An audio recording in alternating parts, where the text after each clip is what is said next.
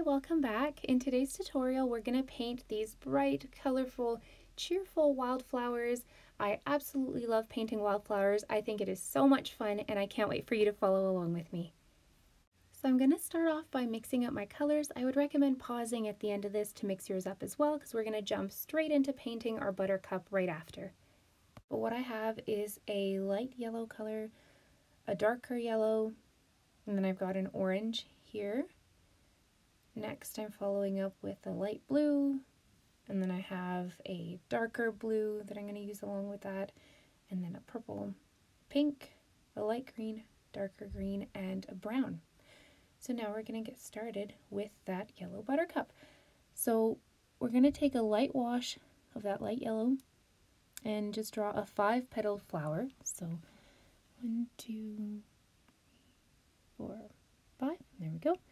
And take the darker yellow around the outside edge while it's still wet. We're going to do the same over to the side, kind of off on an angle. So light wash to start. And then just put that darker yellow on the outside edge.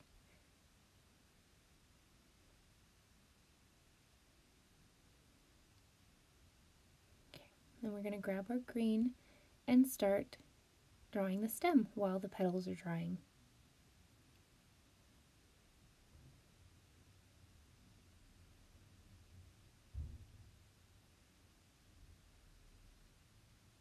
Just a couple little buds here, one over here. And since this is a wildflower, we're going to go for some of those spiky wild leaves that you see on these sorts of flowers. So just kind of a spike with a few little spiky leaves branching off.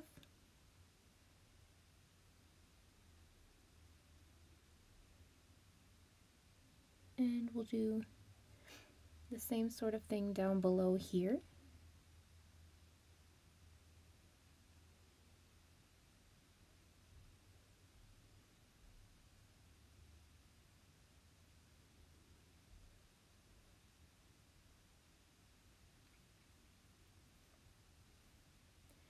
Couple more spikes on this one. And I'm going to go for a 3-point leaf down here.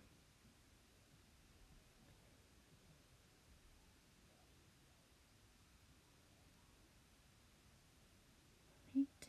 And then just some little tiny leaf buds coming out here, over there. And then we're going to go into the middle with the darker yellow, a bit more concentrated, and do just a couple really quick tiny lines, and then grab some orange and do a few dots over top of that. And that is the center of our flower. And the whole thing is done there. Next, we're going to start on some forget-me-nots. So I've traced out what we're going to do here with a light blue wash. 5 little petals, similar to the other style, and then take the darker blue and we're going to go in the center while these are still wet. So make sure you have enough water there. And then add that dark blue to the center.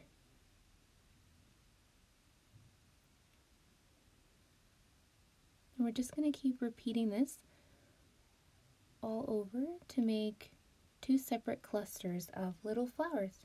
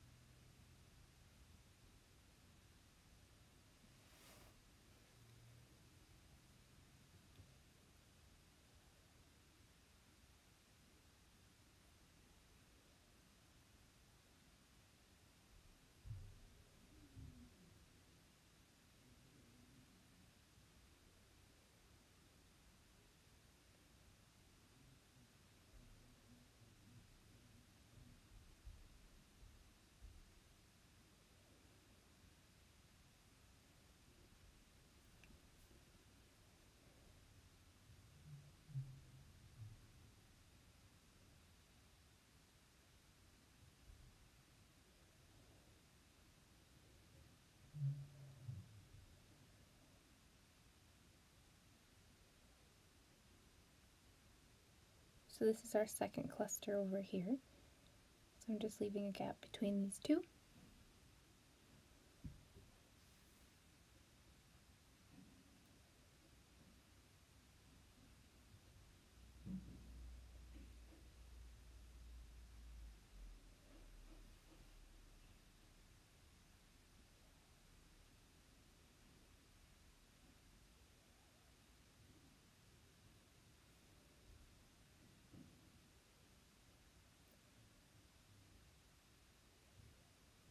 Okay, and I think that's about it for the flowers. That looks good. So we're going to take the green and start making the tiny little stems that connect them. Make sure the ones you're working near are dry so they don't suck up the green from the stem.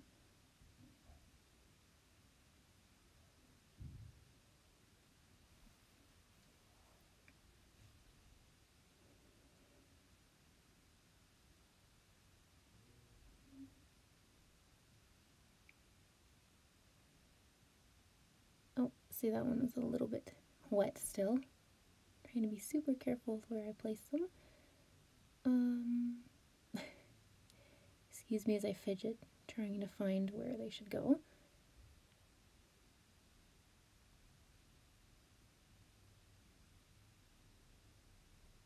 Okay, and now we're going to connect the two of them with the larger stem.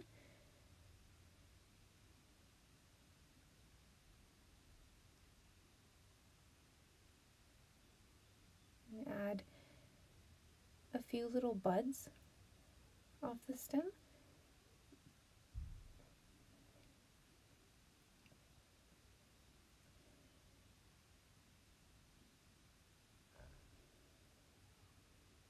And just some little round leaves down here. And now I'm going to grab some of that yellow mixed with a tiny bit of orange. So the darker yellow, tiny bit of orange, and just put a little dot in the middle of each flower.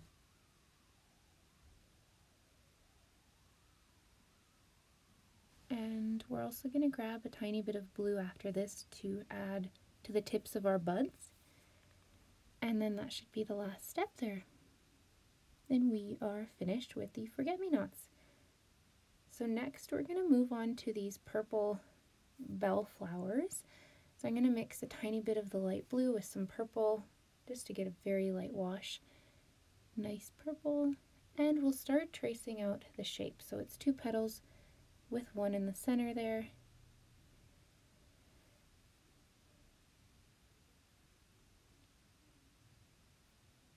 Another one down here, so two petals on the side, one in the center, and just keep it a really light wash. We're going to do the petals layered over top in a little bit of a more saturated wash after.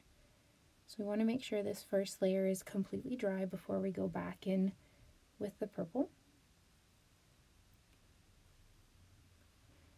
So we're going to start, once it's completely dry, with a bit more of a saturated wash and just paint one of the petals on each flower. And we're going to let that dry before we add the other petal on top. Okay, let's grab some green while we're waiting for it to dry and start with our stem.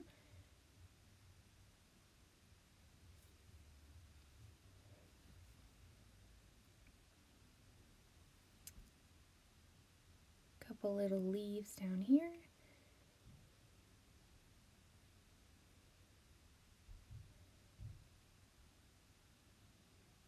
And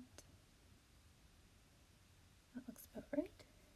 So once we know that those first petals are dry, we're going to take some of that purple wash, a little more saturated again, and just layer that second leaf over top. So don't play around with it too much because you want the one underneath to show through and have that nice translucent look. So just lightly, we'll add a tiny bit of detail to the edge there.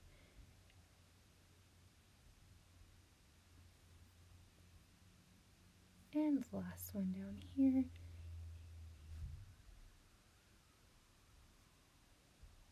So we're also going to add some tiny little green leaves coming out at the base here.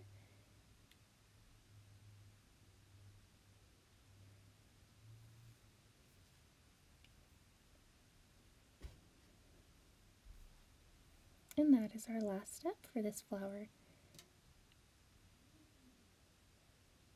The next one we're going to start is a thistle. So once we're done this, we'll grab some pink, make sure everything's dry, and we're going to start with those spiky bits on the top of the thistle. So we're going to let those completely dry, mix some purple in with the pink to darken it a little, and then add some more over top just to create some dimension there. Once we're done this, we'll grab some green to create that bulb.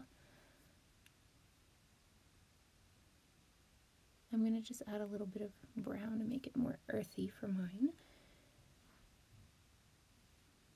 There. And then the stem on this one, we're going to just go straight into the stem. It's a little bit thicker, like a dandelion stem. So not super thick, but not quite as dainty as some of the others. And then we're going to draw some of those wild spiky leaves again. So keep that nice sharp point at the end.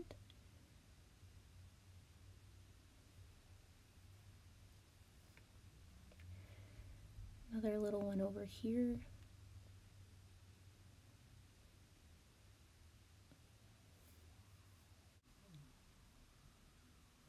And then we'll finish that off with some bigger leaves down at the bottom here.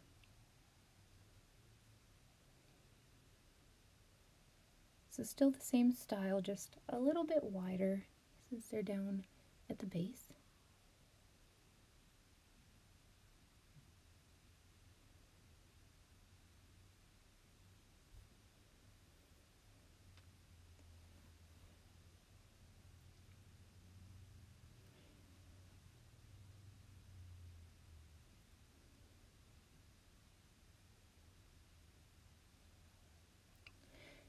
And after this, we're going to take some darker green and just start adding those spikes that we see on the bulb.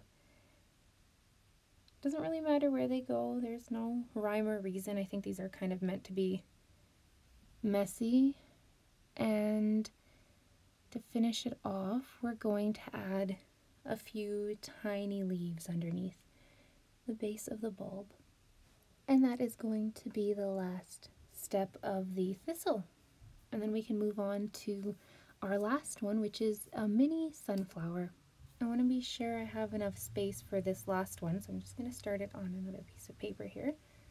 We're going to start with a light wash of brown, and while that dries, we're going to start mixing a really light wash of our yellow to add petals around the outside of the center. So once it's dry, we can start adding those.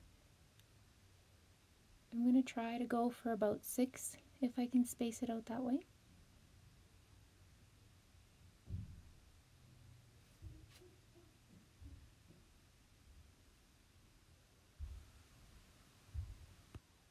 And once these are done, I'm going to make sure they're completely dry before I go in with anything else. But I will mix up a more saturated version of that darker yellow.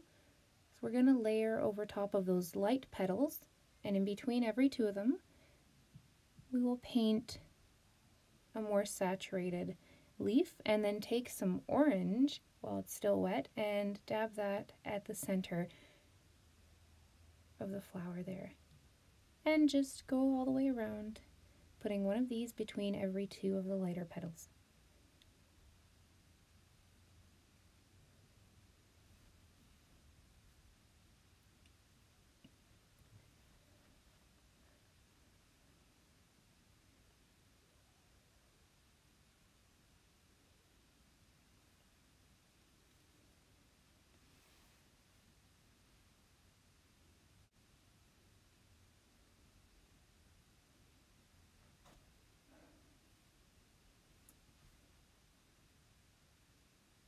Once the petals are done, we're going to let those dry and take some dark green and start painting the stem and flowers.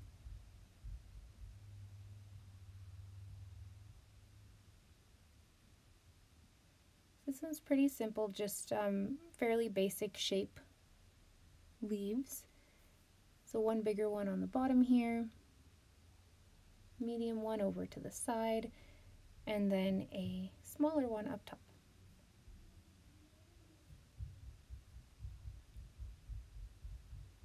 And I just like to dab a little bit more dark green where it connects there. And then we'll finish off with that leaf up top. And then we are done the stem. Then the last step will be adding some more brown to the center there. So we're going to take a little bit of a darker brown than we first used and start making little splotches over top and kind of a circular motion around half of the circle. And then an even darker brown to speckle some really little dots over top. And that helps add some dimension to it there to kind of show where those seeds would be. All right, and then we are done. Thank you so much for following along with me today. I really hope you enjoyed this video. I've got some other exciting stuff in the works coming up, and if you have any suggestions, let me know down in the comments below. Thank you again for watching, and hope to see you next time for some more tutorials.